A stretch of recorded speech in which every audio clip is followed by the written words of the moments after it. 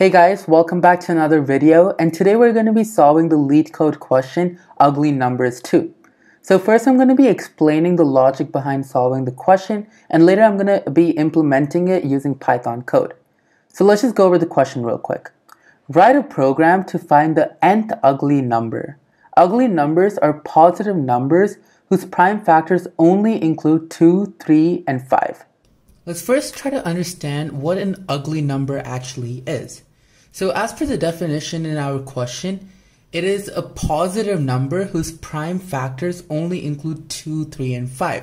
So in other words, it's any number which consists of 2 to the power of x multiplied by 3 to the power of y multiplied by 5 to the power of z. And these numbers x, y, and z can be anything equal to or greater than 0. So our smallest ugly number is going to be 2 to the power of 0 multiplied by 3 to the power of 0 multiplied by 5 to the power of 0, and that just equals to 1 into 1 into 1, and so that's 1. So let's just look at what other ugly numbers are there. Okay, so these are the first few ugly numbers. So we have 1, which is our smallest ugly number, and 2, 3, 4, 5, 6. Notice how there's no 7, so it's 8. Then 9, then 10, and then keeps going on. And here's the breakdown of how it's gonna look, how it looks like when you factorize it with 2, 3, and 5. Now that we understand what an ugly number is, let's try to understand different ways that we can use to solve this question. So the first way that I thought of is, let's say n equals 100. We're gonna look at all the numbers starting from 0 all the way to 100. And we're going to check them across these conditions of whether its prime factors include 2, 3, and 5. But doing that is going to take up a lot of time. So our next fastest option is to go through all of the ugly numbers which exist and store them in some sort of list. And later, let's say, we're going to keep adding those numbers to the list. And once the list reaches the length of the n value, that means that the last element is our answer. So that's a faster approach, and that's what we're going to be doing. So to understand how that works, let me just draw you a quick table, which will make it a lot easier. Okay, so over here we have our table, and let's just go through what this actually means. So each row is going to have a multiplier. So the first row is going to have a multiplier of 2. The second row is going to have a multiplier of 3. And the third row has a multiplier of 5. Now, each column is going to have the element of the ugly number. So U1 corresponds to the first ugly number. So let's just write that throughout. Okay, so right now we go all the way up to U9. Previously we saw that the smallest ugly number is 1, and we know that. So we're gonna start off with this number. Okay, so since our first ugly number is 1, we're gonna put that as the first ugly number. So 1, 1, 1. And we're also gonna add that to our list of ugly numbers. So the first ugly number is 1. Now, how do we find the second ugly number? So to do that, what we're going to do is we're going to set out something called a pointer in this case. So the pointer is going to start off at U1 for everything. So I'm going to use the underline to represent a pointer. Now, one more thing we have to do is we need to multiply this by 2. Everything in this row gets multiplied by 2. Everything in this row gets multiplied by 3. And the same way, everything in this row gets multiplied by 5. So multiply by 3 and multiply by 5. And I'm just going to write it all over so you can understand. Okay. So now we have this, and let's just go through what this actually means. So what we're going to do is first we're going to find out the value of each of these. So the value for this is 2, for this is 3, and for this it's 5. Now what we want to do is our ugly number is going to be the smallest value of the values of the pointers. So in this case we have 2, 3, and 5. So the smallest value is 2. So now we're going to add that to our ugly numbers. So we got the next ugly number as 2. And since we got the next ugly number as 2, we're going to write this in the second ugly number column. So write 2, 2, and 2. And one more thing we need to do is we're going to cross this out. So I'm just going to highlight it. And then we're going to change the pointer location to the next number.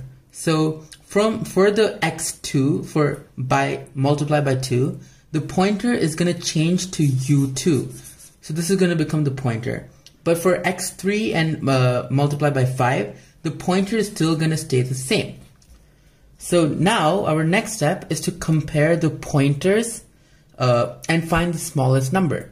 So we have 2 multiplied by 2, which is 4. 3 multiplied by 1, 3, and then 5. So 4, 3, and 5. The smallest number between 4, 3, and 5 is 3. So what we're going to do again is 3 is going to become our next ugly number. We're going to add that over here. And then we're going to cross this out and change the pointer to the next element. So now the pointer is this, this, and this. So now let's do that again for U3. For U4. So for U4, we need to look at all the 3 pointers. So we have 4, we have 6, and we have 5. Again, this is the smallest. So 4, the value is 4. So we're going to add 4 to our ugly numbers. Cross this off. Change the pointer to the next number. And then add 4 over here. So 4, 4, and 4. So similarly for 5. So you have 6, 6, and 5. So over here, 5 is the smallest number. So we're going to cross that off. Add 5 over here. Change the pointer to the next variable. And then we're going to add 5 over here. So 5, 5, and 5. So now let's look for the 6th element.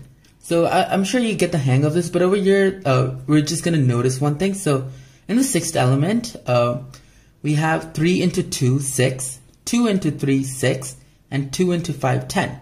So 6 is obviously the smallest number, but we have 2 6s over here and over here. So what we're going to do is we're going to cross them both out. So we're going to cross this one out and this one out, and we're going to change the pointers for both of them. So the pointer changes to both of them, and we add 6 to our ugly numbers, and again we add it over here. So I'm sure you get it. I'll just go through this quickly so you can understand. So 8, 9, and 10. 8 is the smallest. Okay, then we have 10, 9, and 10. So over here 9 is the smallest. Okay, then for the 9th element we have 10, 12, and 10. So again, we have 2 same numbers. So 10 is the smallest, so we're going to remove this, and we're going to change the pointers for both of them. And then 10, so add 10 to our ugly numbers, and 10. And we're going to keep going on. So in this case, what is the length? So these are the ugly numbers we have so far. So what is the length of this list? So 1, 2, 3, 4, 5, 6, 7, 8, 9. So the length of this is 9.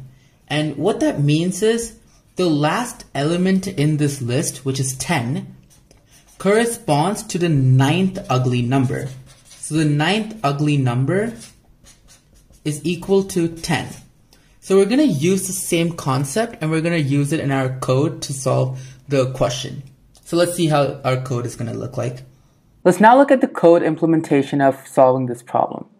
Okay, so first we're going to create a list called ugly numbers list, and this is going to hold all of our ugly numbers. So we're going to start off with the number 1. Then we're going to have 3 variables called 2 position, 3 position, and 5 position respectively. So, and in the beginning, they're all going to start out with the value of 0. So we're starting out with 0 because the first number that we're referencing to is going to be 1. So we're going to be referring to the 0th index of the ugly numbers list, which is why we started off with the initial value of 0 for all 3 of them. Okay, so now that we have that, we're going to put it inside of a while loop.